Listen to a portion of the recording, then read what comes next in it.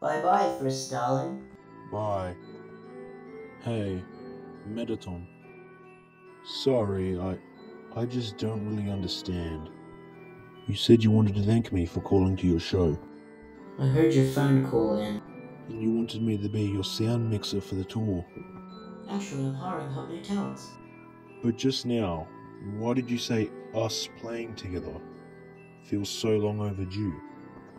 I guess I said it in order to stop myself from avoiding this again. Blooky, it's me, I'm back. Oh. Oh. No, wait. I'm sorry, Blooky. I couldn't help it. It was the only way I could have ever become a star. I mean, no, that's not right.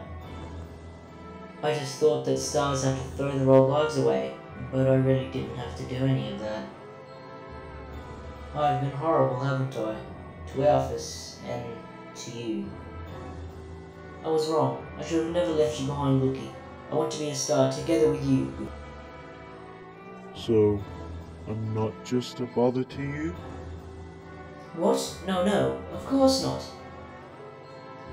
That was never why I... Oh. Of course that was going to happen, wasn't it? I can't believe I forgot. Hey, thank you for coming back. Hey everyone, thank you all for... Oh wait, I'm still in the Mettaton voice, hold on.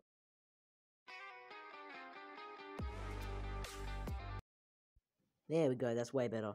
Anyway everyone, the person who I got this comic from, link in the description, it's on their channel, where they voiced it and someone else. I completely voiced both characters, which is why it sounded horrible.